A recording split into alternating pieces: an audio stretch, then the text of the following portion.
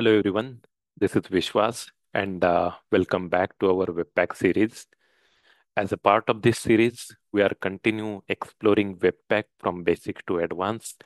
And as a part of the previous two, three videos, we went with one of the important topics of Webpack, that is Webpack loaders.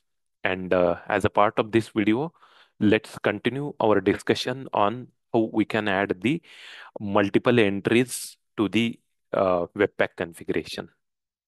For that, let's continue understanding our application that we are working on. If you look at here, we created this application with single HTML page. That means we have only one page here and all the content like images, CSS and JavaScript, everything is available on single page itself. But if you go with traditional JavaScript and HTML approach, there is high chances of we can have the multiple pages. Like we can have the home page, we can have the different page for a vendor, we can have the different page for products, and those pages can be independently accessible. And in that case, we need to configure Webpack with multiple entries. Also, if you go with latest single page applications approach, like if you go with any framework like Angular or if you go with React, then there we have single file as a entry point and we will not face this kind of challenges there. So let's move to the VS Code and let's understand more on that now. Now in VS Code, we continue working on our Webpack loader application. In this application, I added the one more HTML file, that is explore.html. Then we have explore.js file, and similarly, we have the file for CSS. And if you go to explore.html, it will be showing list of some food items. And in explore.js file, we have some hide and show logic. And then taking some of the dummy images and adding it to the respective food item. And in CSS file, we have all the required CSS available. Now let's go to the application and understand the new changes. If you remember, we are continue working on this application and we successfully integrated all the required file types on our homepage. And now here I have added one button. When you click on this button, it will redirect us to the new page. And here we are showing a couple of food items. And when I click on explore more, you will see few more extra items here. And then we have the home button available here. When we click on this home button, the user will redirect it to the home page. And if you observe here, we have completely new page, that is explore.html. That means if you refresh this page or directly hit this particular URL in browser, you are able to access explore.html page directly independent of home page. Now let's understand the network files also. If you go to the network tab and if I refresh my application, you will see the home page is loaded from bundle.js. But if I go to second page, you will see the files are loaded directly from our code. So our aim is to convert this page also into the Webpack. And for that, we need to go with multi-entry configuration. So let's start with the actual implementation. For that, I will go to the VS Code. Before starting actual Webpack configuration, I will do some changes in my explore.html where I will first remove the script tag and then I will also remove the respective CSS file from here and we'll add those through the JavaScript file. Let me go here and start importing that CSS file. Let's go to the style folder and from style folder we will use explore.css file here. Once this is done, now let's move to our Webpack configuration file. And if you go here, we will see in entry till now we only have index.js file. And now we will work on adding the multi-entry configuration. And to go with multi-entry configuration, we need to use object here. inside object, I will have particular key, and for that I will add my index.js file here. And second entry I will add for explore, right? And there I will use explore.js. So this is all the configuration required. Now we have two pages here. So we are going with two entry. If you have more pages, we can add those entries here as well. Also, if you talk about these keys, we can give any name here. Now, based on our entry file, right? The Webpack go through index.js. It will look for all the dependencies there and create the dependency graph. And finally, it will create one bundle file.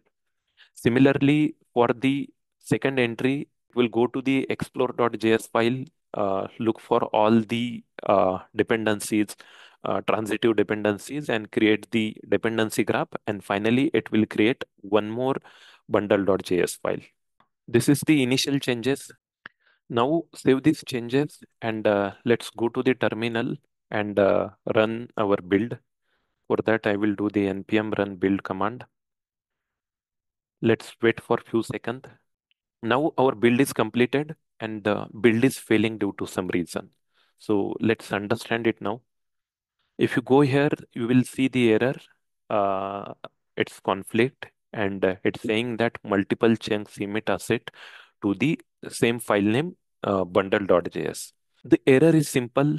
It's saying that like we have multiple entry file and the content of both the entry file is finally we are trying to put into the single file, that is bundle.js, and that is not allowed here. If you have multiple entry file, we should have multiple output file. Now to add multiple files, let's add one placeholder here and give dot. That means it will create now the file output files based on your entry. The first file will be, it will take key from here and it will replace with name. That means our output file will be a index.bundle.js. And for second file, it will create the file like explore.bundle.js. So let's save these changes and run our build again. For that, I will do npm run build again. Let's wait until it's complete. Now our build is successful, and if you look at our dist folder, you will see two different file gets created. One is the index.bundle.js and the second one is explore.bundle.js. Now let's go to our HTML file and add the bundle script here. src equal to from dist folder, we will add explore.bundle.js. Let's close our script tag here. Also go to the index.html and update our file here. Now it will be a index.bundle.js. Once these changes are done, now go to our application again and run it. I just need to refresh my application. And now you will see the application is running from bundle.js file. Similarly, if I go to the home page, it is running from index.bundle.js. And if you see here, our functionality is working as expected. Now we can also configure our entry further. Like if you go to our Webpack config file, instead of giving the name like index.bundle.js, we can specify name of our choice here. So if I want to one specific name for my index output file, we need some changes and we need to convert it as an object. So in object, I need to import it. In import, we have the similar file, and now file name I can give of my choice.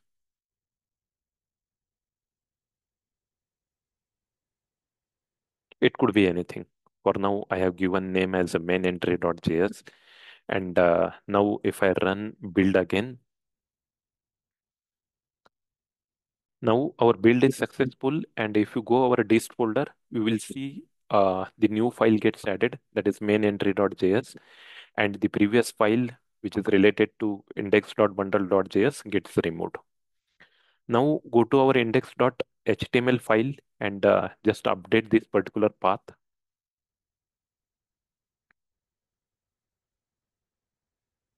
And you will see our application should work as expected. Let's go to the home folder, refresh it, and you will see here the content now fetched from main entry.js. And if I click on my title, you will see the toast message here. That means our JavaScript is working as expected. Currently, we are running our build in development mode, but if you want to run build in production mode, we can configure our output bundle file in much better way. We can use content hash here. So instead of name, let me use content hash, and I will use same initial configuration for my index entry. That means something like this, and we'll remove this one. Now let's run our build again. Now our build is successful, and if you go to the dist folder, you will see both the files are created with unique hashing name. And this hashing is helpful for uh, implement the caching in much better way. I think this is all about the multiple entry file and different output option. If you need more understanding on that, you can go to the official website of the Webpack. Um, in concepts, you will find the entry point document and as well as the output here. And also, if you go to the configuration here, you will see more detail about the entry and output here. If you're interested, let's explore those options as well and get more understanding around the Webpack. That's all for this video. Let's continue in next video and explore few more interesting stuff around the Webpack. Till now, thank you. Bye.